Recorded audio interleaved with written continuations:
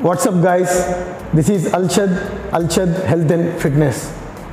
Welcome to the first part of the series, complete workout guide for beginners and intermediate. Friends, మన target ఏదైనా కానివ్వండి, weight loss, weight gain, body building లేదా general fitness కావచ్చు. మనం ఓవరాల్గా fit and హెల్తీగా ఉండాలి అంటే మన బాడీకి ఫిజికల్ యాక్టివిటీ అనేది అవసరమవుతుంది. కానీ ఈ ఫిజికల్ యాక్టివిటీలో మన బాడీ హెల్తీ అండ్ ఫిట్గా ఉండడానికి అవసరమయ్యే అన్ని రకాలైన యాక్టివిటీస్, అన్ని ఫిజికల్ యాక్టివిటీస్ అనేది ఇన్వాల్వ్ చేయాల్సి వస్తుంది. Like cardio, strength training, high intensity interval training, stretchings etcetera. ఇక్కడ కార్డియో అంటే walking, jogging, running, cycling, cross tennis కావచ్చు, లేదంటే స్విమ్మింగ్, ఇవన్నీ కూడా కార్డియో కిందకి వస్తాయి. ఈ కార్డియో వర్కౌట్స్ వల్ల మనకు మెయిన్ అడ్వాంటేజెస్ ఏంటంటే మన హార్ట్ ఫంక్షనింగ్ అనేది బాగుంటుంది. అట్ ది సేమ్ టైం హార్ట్కి సంబంధించిన చాలా టైప్స్ ఆఫ్ డిసీజెస్ని ఇది కంట్రోల్ చేస్తుంది. అలాగే టైప్ 2 డయాబెటీస్ కావచ్చు, ఇలాంటి చాలా రకాల డిసీజెస్ని ప్రివెంట్ చేస్తుంది అండ్ కంట్రోల్ చేస్తుంది. దీంతో పాటు మనకు ఎండ్యూరెన్స్ బాగా ఇంప్రూవ్ అవుతుంది. ఇంకా చెప్పుకుంటూ పోతే ఈ కార్డియో వర్కౌట్స్ వల్ల మనకి చాలా అడ్వాంటేజెస్ అనేవి ఉంటాయి. తర్వాత స్ట్రెంత్ ట్రైనింగ్ అంటే మన ఓన్ బాడీ వెయిట్ కావచ్చు, లేదంటే అడిషనల్గా ఏదైనా వెయిట్స్ లైక్ డంబుల్స్ కానీ, బార్బెల్స్ అండ్ ప్లేట్స్ కావచ్చు, లేదంటే జిమ్లో ఏదైనా ఎక్విప్మెంట్ని యూజ్ చేసి దాని ద్వారా వెయిట్స్ని మనం యూజ్ చేసి చేసే వర్కౌట్స్ కావచ్చు. అంటే వెయిట్స్ని లిఫ్ట్ చేస్తూ చేసే వర్కౌట్స్ లైక్ డంబుల్స్ కానీ, స్క్వాట్స్ కానీ, తర్వాత బార్బెల్స్తో చేసే బెంచ్ ప్రెస్ కావచ్చు. ఇలాంటివన్నీ స్ట్రెంత్ ట్రైనింగ్ అని చెప్తాం. దీనివల్ల మనకు మజిల్ అనేది బాగా బిల్డ్ అవుతుంది. ఇక్కడ మజిల్ బిల్డ్ అవ్వడం అంటే బాడీ బిల్డర్స్ లాగా అమాంతంగా మజిల్ అనేది పెరిగిపోవడం కాదు. Don't worry about it. Muscle build అవ్వడం అంటే, మజిల్ హెల్తీగా బిల్డ్ అవ్వడం అంటే మనకు ఆల్రెడీ ఉండే మజిల్ అనేది ఇంకా హెల్తీగా రీబిల్డ్ అవ్వడం. దీంతో పాటు మన మజిల్ అండ్ బోన్స్ అనేవి స్ట్రాంగ్గా ఉంటాయి స్ట్రెంత్ ట్రైనింగ్ వల్ల. తర్వాత ఒక సర్టెన్ ఏజ్ పోయే కొద్దీ ముఖ్యంగా లేడీస్లో మజిల్ లాస్ అనేది అవుతూ ఉంటుంది. ఇది సైంటిఫిక్గా కూడా ప్రూవ్ అయింది. సో ఈ స్ట్రెంత్ ట్రైనింగ్ వల్ల మజిల్ లాస్ అనేది మనం ప్రివెంట్ చేయవచ్చు. ఇంకా ఈ స్ట్రెంత్ ట్రైనింగ్ వల్ల డైలీ లైఫ్లో మనం చేసుకునే వర్క్స్ని చాలా ఈజీగా చేసుకోవచ్చు. లైక్ వాళ్ళ డైలీ లైఫ్లో స్టోర్స్కి వెళ్ళి గ్రోసరీస్ తెచ్చుకునే దగ్గర నుండి, ఇంట్లో ఏదైనా వర్క్స్ చేయడం దగ్గర నుండి, పిల్లల్ని ఎత్తుకునే వరకు ప్రతి ఒక్క వర్క్లో కూడా ఈ స్ట్రెంత్ ట్రైనింగ్ అనేది చాలా బెనిఫిట్ అవుతుంది. అలాగే HIIT కావచ్చు, హై ఇంటెన్సిటీ ఇంటర్వెల్ ట్రైనింగ్, ఇంకా స్ట్రెచింగ్స్ కావచ్చు, ఇలాంటి అన్ని టైప్స్ ఆఫ్ ఫిజికల్ యాక్టివిటీస్ని మనం ఇంక్లూడ్ చేయడం వల్ల ఓవరాల్గా మనం హెల్తీ అండ్ ఫిట్గా ఉంటాం. ఫ్రెండ్స్, ఇక్కడ మనం గమనించాల్సిన మెయిన్ పాయింట్ ఏంటంటే కేవలం కార్డియో చేసే పని అయితే లైక్ వాకింగ్ కానీ, రన్నింగ్ కానీ ఇలాంటివి చేసే పని అయితే మనం గ్రౌండ్కి వెళ్ళి చేయొచ్చు. కానీ కార్డియోతో పాటు ఓవరాల్గా మనం హెల్తీ అండ్ ఫిట్గా ఉండాలి అంటే మనం అనుకున్నట్టు స్ట్రెంత్ ట్రైనింగ్, HIIT, స్ట్రెచింగ్స్ ఇలాంటి అన్నీ ఇంక్లూడ్ చేయాలి. కాబట్టి మనం ఒక గ్రౌండ్లోనో లేదా మన ఇంట్లోనో చేయడం కష్టమవుతుంది. సో ఈ వర్కౌట్స్ అన్నీ చేయడానికి అవసరమయ్యే ఎక్విప్మెంట్ అన్నిటినీ మనం ఒక దగ్గర ప్లేస్ చేసి అరేంజ్ చేసి దాన్నే జిమ్ అని అంటున్నాము. సో ఇక్కడ ప్రతి ఒక్కరూ గమనించాల్సింది ఏంటంటే జిమ్ అనేది కేవలం బాడీ బిల్డర్స్ కోసమో లేదంటే హెవీ మజిల్ బిల్డింగ్ కోసం మాత్రమే కాదు. ఈ జిమ్ అనేది చిన్నపిల్లల దగ్గర నుండి ముసలోళ్ళ వరకు, లేడీస్ కావచ్చు, జెంట్స్ కావచ్చు, ప్రతి ఒక్కరికి ఉపయోగపడే ఎక్సర్సైజ్ చేసుకునే ఒక place. Coming to the main point and topic, how to choose A right gym. మనం వర్కౌట్స్ చేసుకోవడానికి ఒక మంచి జిమ్ని ఎలా సెలెక్ట్ చేసుకోవాలి. Point number 1, good equipment. Guys, ఇప్పుడు దాకా మనం చెప్పుకున్నట్టు మనం ఓవరాల్గా హెల్తీ అండ్ ఫిట్గా ఉండడానికి అవసరమయ్యే అన్ని ఎక్విప్మెంట్స్ అంటే కార్డియోకి సంబంధించిన థ్రెడ్మిల్ కానీ, స్పిన్నింగ్ బైక్స్ కావచ్చు, క్రాస్ ట్రైనర్ కావచ్చు, రోయింగ్స్ కావచ్చు, ఇలాంటివన్నీ ఉండాలి. అండ్ స్ట్రెంత్కి సంబంధించిన ఎక్విప్మెంట్ లైక్ మనకి ల్యాడ్ మిషన్స్ కావచ్చు, చెస్ట్కి సంబంధించిన బెంచెస్ కానీ, మిషన్స్ కానీ కావచ్చు, ఫంక్షనల్ ట్రైనర్ కావచ్చు, ఇంకా అన్ని టైప్స్ ఆఫ్ ఎక్విప్మెంట్ స్ట్రెంత్కి సంబంధించిన అన్నీ కూడా మనం ఉన్నాయో లేదో ఒకసారి చెక్ చేసుకోవాలి. మీ అందరికీ కంప్లీట్గా ఒక మంచి జిమ్లో ఎలాంటి ఎక్విప్మెంట్ ఉండాలి అనే దాని గురించి పర్టికులర్గా ఒక సెపరేట్ వీడియోని నేను కవర్ చేసి అప్లోడ్ చేస్తాను. సో ఇక్కడ మనం అర్థం చేసుకోవాల్సింది ఏంటంటే ఓవరాల్గా కార్డియోకి సంబంధించి స్ట్రెంత్కి సంబంధించి అన్ని ఎక్విప్మెంట్స్ ఉన్నాయో లేదో చూసుకోవాలి. తర్వాత ఆ పర్టికులర్ జిమ్లో HIIT వర్కౌట్స్కి సంబంధించి, క్రాస్ఫిట్కి సంబంధించి అన్ని మినిమం ఎక్విప్మెంట్స్ ఉన్నాయో లేదా ఒకసారి మనం చెక్ చేసుకోవాలి. పాయింట్ నెంబర్ 2, మనం ఒక జిమ్లో జాయిన్ అయిన తర్వాత అక్కడ ఉండే మంచి ఎక్విప్మెంట్తో పాటు మనం వార్మప్ చేసుకోవడానికి HIIT, క్రాస్ఫిట్ లేదా ఫ్లో వర్కౌట్స్ చేసుకోవడానికి ఇనఫ్ స్పేస్ ఉండేలాగా చూసుకోవాలి. That's it, as simple as that. Point number 3, good trainers. మన జిమ్లో ఎక్విప్మెంట్ ఎంత బాగున్నప్పటికి కూడా, ఎంత స్పేస్ ఉన్నప్పటికి కూడా సర్టిఫైడ్ అండ్ ఎక్స్పీరియన్స్డ్ ట్రైనర్స్ లేకపోతే యాజ్ ఎ బిగినర్స్ మనం వర్కౌట్స్ని ప్రాపర్గా చేయలేము. ప్రాపర్గా చేయలేని దాన్ని పక్కన పెడితే ఇంజురీస్ని ఎక్కువగా ఫేస్ చేయాల్సి వస్తుంది.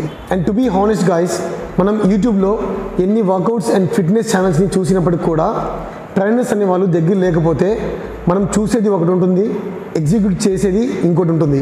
సో ట్రైనర్స్ అనేవాళ్ళు మ్యాండేటరీ. ముఖ్యంగా బిగినర్స్కి trainers compulsory. Point number 4, make sure మీ ఇంటి నుండి జిమ్ అనేది వీలైనంత వరకు దగ్గరగా ఉండేలాగా చూసుకోవాలి. ఎందుకంటే ఈ వర్కౌట్స్ అనేది, ఫిట్నెస్ అనేది ఒక్కరోజుతో పోయేది కాదు. మ్యాక్సిమం దీన్ని మనం ఒక హెల్తీ హాబీగా మన డైలీ లైఫ్లో ఇన్వాల్వ్ చేసుకునే ఒక ఫిజికల్ యాక్టివిటీ. సో డైలీ మనం వర్కౌట్స్ని చేయాల్సి ఉంటుంది. మరి అలాంటప్పుడు మనం చూస్ చేసుకునే ఈ జిమ్ అనేది మన ఇంటి దగ్గర నుండి మరీ ఎక్కువగా దూరం ఉన్నా కానీ ఇబ్బంది అవుతుంది. లైక్ ట్రాఫిక్లో మనం స్ట్రక్ అయిపోయి జిమ్కి వెళ్ళిన తర్వాత ఎక్కువ ఇరిటేట్ అయిపోయి వర్కౌట్స్ మీద ఫోకస్ చేయలేము. ఇలాంటి చాలా ఇబ్బందుల్ని మనం ఫేస్ చేయాల్సి వస్తుంటుంది. సో వీలైనంత వరకు మనం చూస్ చేసుకునే జిమ్ మంచి ఎక్విప్మెంట్తో ఉండి మన ఇంటికి వీలైనంత వరకు దగ్గరగా ఉండేలాగా సెలెక్ట్ చేసుకోవాలి. Point number 5, clean and hygienic. Friends, అసలు మనం జిమ్కి వెళ్ళేదే హెల్తీగా ఉండడం కోసం. సో మనం వెళ్ళే జిమ్లో అక్కడ స్టాఫ్ అనేవాళ్ళు రెగ్యులర్గా క్లీన్ చేస్తున్నారా లేదా అనేది చెక్ చేసుకోవాలి. జిమ్కి సంబంధించిన ఫ్లోర్ కావచ్చు, బెంచెస్ లాంటివి కావచ్చు, మిగతా అన్ని ఎక్విప్మెంట్స్ కూడా అక్కడ ఉండే స్టాఫ్ రెగ్యులర్గా క్లీన్ చేస్తూ ఉంటే హైజీనిక్గా ఉంటుంది. లేదంటే జిమ్లో హండ్రెడ్స్ ఆఫ్ పీపుల్ వస్తుంటారు కాబట్టి ఎక్కువ బ్యాక్టీరియా అండ్ ఇన్ఫెక్షన్స్ అనేవి స్ప్రెడ్ అవుతూ ఉంటాయి. సో మేక్ షూర్ దట్ మీరు వెళ్ళే జిమ్ అనేది నీట్గా మెయింటైన్ చేస్తూ హైజీనిక్గా ఉండేలాగా చూసుకోవాలి. Point number 6, personal training. Friends, ఒక బిగినర్స్గా వీలైనంత వరకు మనం పర్సనల్ ట్రైనింగ్ని అఫోర్డ్ చేయగలిగితే, ఎవరైతే అఫోర్డ్ చేయలేరో, ఫినాన్షియల్గా ఇబ్బందిగా ఫీల్ అవుతుంటారో వాళ్ళకైతే అవసరం లేదు. అక్కడ ఉండే నార్మల్ ట్రైనర్స్ని మీరు అప్రోచ్ అయ్యి ఏమేమి చేయాలి, ఎలా చేయాలనే షెడ్యూల్ని తెలుసుకొని కొంచెం రిక్వెస్ట్ చేసి మంచిగా మాట్లాడి ప్రాపర్ గైడెన్స్ని తీసుకుంటూనండి. ఎవరైతే ఎఫోర్డ్ చేసుకోగలుగుతారో డెఫినెట్గా పర్సనల్ ట్రైనింగ్ని మీరు మాట్లాడి తీసుకుంటే ఖచ్చితంగా మీకు ఎక్కువ బెనిఫిట్స్ అనేవి ఉంటాయి. ఎందుకంటే పర్సనల్ ట్రైనింగ్లో మీరు చేసే ఆ పర్టికులర్ 1 hour కానీ 1.5 hour కానీ ఒక ట్రైనర్ అనే వాళ్ళు మీ దగ్గరే కంప్లీట్గా ఉంటారు. మీకు డైట్ కానీ మిగతా షెడ్యూల్ కానీ ప్రొవైడ్ చేస్తారు. సో ఎవరైతే బిగినర్స్ ఒక ప్రొఫెషనల్గా వర్కౌట్స్ అన్నింటినీ నీట్గా నేర్చుకొని మంచి రిజల్ట్ని, వాళ్ళ టార్గెట్ని రీచ్ అవ్వాలని అనుకుంటారో ఖచ్చితంగా పర్సనల్ ట్రైనింగ్ అనేది మీకు చాలా ఉపయోగపడుతుంది. Point number 7, squat rack.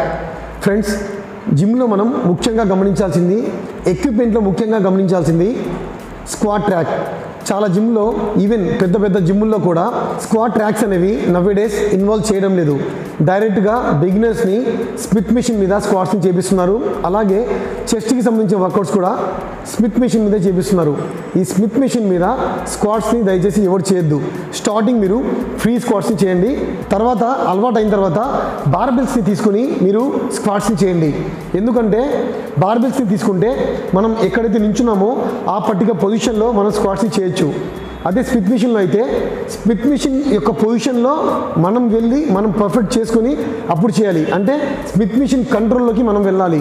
కొంచెం డిస్టెన్స్ అటు ఇటు వేరీ అయినప్పుడు ఆ బ్యాడ్ ఇంపాక్ట్ అనేది నీస్ మీద ఉంటుంది. నీస్ ఖచ్చితంగా డ్యామేజ్ అవుతాయి. సో మీరు చూస్ చేసుకున్న జిమ్లో స్క్వాట్ ర్యాక్ అనేది ఉండేలాగా చూసుకోండి. Point number 8, fee. ఫ్రెండ్స్, మనం ఆల్రెడీ చెప్పుకున్నట్టు జిమ్ అనేది ఒక రోజుతో మనం ఆపేది కాదు. మనం హెల్తీగా ఉండాలంటే, ఫిట్గా ఉండాలంటే రెగ్యులర్గా చేస్తుండాలి. సో ఇక్కడ ఫీని మనం ముఖ్యంగా గమనించుకోవాలి. చాలా వరకు ఎఫోర్డ్ చేసే వాళ్ళు ఉంటారు, ఇంకొంతమంది ఎక్కువ ఫీని ఎఫోర్డ్ చేయలేని వాళ్ళు ఉంటారు.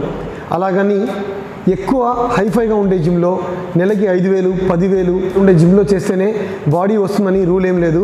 అలాగని మరీ ప్రాపర్ ఎక్విప్మెంట్ లేకుండా, కార్డియో లేకుండా, మెయింటెనెన్స్ ప్రాపర్గా లేకుండా ఉండే జిమ్లో ఫీ ఎంత తక్కువ ఉన్నా కూడా వేస్టే. సో ఇక్కడ మనం ఏం చేయాలంటే మీడియం బడ్జెట్ అయినా ఎక్కువ అఫోర్డ్ చేసుకునే వాళ్ళు ఎక్కువ బడ్జెట్ అయినా కానీ what ever it may be జిమ్లో మనకు కావాల్సిన అన్ని రిక్వైర్మెంట్ అన్ని ఎక్విప్మెంట్స్ ఉన్నాయా లేదా అనేది చెక్ చేసుకోవాలి. సో రాదర్ ఫీని చూసేదానికంటే ఎక్విప్మెంట్స్ ఎలా ఉన్నాయి, మన బడ్జెట్లో ఈ జిమ్ సరిపోతుందా లేదా అనేది మీరే ఓన్గా చూస్ చేసుకోవాలి. Point number 9 parking. ఫ్రెండ్స్, ప్రతి ఒక్కరూ ఇంటి దగ్గర నుండి నడిచే వెళ్తారని గ్యారంటీ ఏం లేదు. చాలా వరకు జిమ్కి వెహికల్లోనే వెళ్తుంటాం. మేబీ మన ఇంటి నుండి జిమ్ దూరం ఉండడం వల్ల ఇంకేదైనా రీజన్స్ కావచ్చు వెహికల్లోనే వస్తుంటాం. సో మనం వెళ్ళే జిమ్కి పార్కింగ్ అనేది అవైలబుల్లో ఉందో లేదో చెక్ చేసుకోవాలి. ఎందుకంటే మనం వన్స్ జిమ్కి వెళ్ళిన తర్వాత కింద మనం పార్క్ చేసిన వెహికల్ సేఫ్గా ఉందా లేదా అనే టెన్షన్ మనకు ఉండకూడదు. లేదా ఏదైనా ట్రాఫిక్కి మన వెహికల్ అడ్డం ఉందా, ఇలాంటివన్నీ టెన్షన్స్ మన మైండ్లో పెట్టుకొని వర్కౌట్ మీద ఫోకస్ పెట్టుకోకుండా అటు సైడ్ డైవర్ట్ అనేది అవ్వకూడదు. And last but not the least, reviews and opinions. Friends, ఇది ఒక simple and easy logic. Nowadays ప్రతి ఒక్క బిజినెస్ అనేది గూగుల్లో అప్డేట్ చేస్తున్నారు. సో మీరు వెళ్ళాలనుకుని చూస్ చేసుకున్న జిమ్ని ఒకసారి గూగుల్లోకి వెళ్ళి సర్చ్ చేయండి. దాంట్లో రివ్యూస్ అండ్ రేటింగ్స్ ఉంటాయి. ఖచ్చితంగా ప్రతి ఒక్కరూ జెన్యూన్ రివ్యూస్ ఇస్తారు. ఎవరు కూడా బ్యాడ్ రాంగ్ రివ్యూస్ అనేది ఇవ్వరు. ఎందుకంటే మ్యాక్సిమం జిమ్కి సంబంధించిన మేనేజ్మెంట్ రివ్యూస్ కావచ్చు, రేటింగ్స్ కావచ్చు కొంతవరకే ఉంటాయి. మిగతా రివ్యూస్ అన్నీ అక్కడికి వెళ్ళిన క్లయింట్సే ఇచ్చుంటారు. సో మీకు రివ్యూస్ అనేవి డెఫినెట్గా చాలా యూజ్ అవుతాయి. అట్ ది సేమ్ టైం మీకు తెలిసిన వాళ్ళు ఏమన్నా ఆల్రెడీ అక్కడ క్లయింట్స్గా వెళ్ళి చేస్తూ ఉంటే వాళ్ళని ఒకసారి ఒపీనియన్ అడిగి తెలుసుకోండి. లాంగ్ టర్మ్లో ఫీజు కట్టి లైక్ 6 months కావచ్చు, 3 months కావచ్చు, ఇయర్లీ మెంబర్షిప్ తీసుకుని అక్కడే ఆల్రెడీ చేస్తూ ఉంటుంటారు. అక్కడ మీకు తెలిసిన వాళ్ళు ఎవరైనా ఉంటే డైరెక్ట్ ఒపీనియన్ని అడిగి తెలుసుకోండి. ఫ్రెండ్స్, ఒక మంచి జిమ్ని ఎలా సెలెక్ట్ చేసుకోవాలి అనే పాయింట్స్ని ఒక జిమ్ ఓనర్గా, కోచ్గా, పర్సనల్ ట్రైనర్గా అండ్ ఎక్స్పీరియన్స్డ్ పర్సన్గా నాకున్న నాలెడ్జ్ని నా పాయింట్ ఆఫ్ వ్యూలో నేను షేర్ చేశాను. ఇవి కాకుండా ఇంకా అవసరమయ్యే నెసెసరీ ఫ్యాక్టర్స్ ఏదన్నా మీ మైండ్లో ఉంటే డెఫినెట్గా మీరు వాటిని కన్సిడర్ చేయొచ్చు, చెక్ చేసుకోవచ్చు. సో గైస్, హోప్ ఈ వీడియో మీ అందరికీ నచ్చిందని ఆశిస్తున్నాను. Thank you so much for watching and please don't forget to subscribe అల్షద్ health and fitness and don't forget to hit the bell icon two. తర్వాత వచ్చే complete work out guide for beginners and intermediate part 2ని miss అవ్వకుండా చూడండి. Take care, bye bye.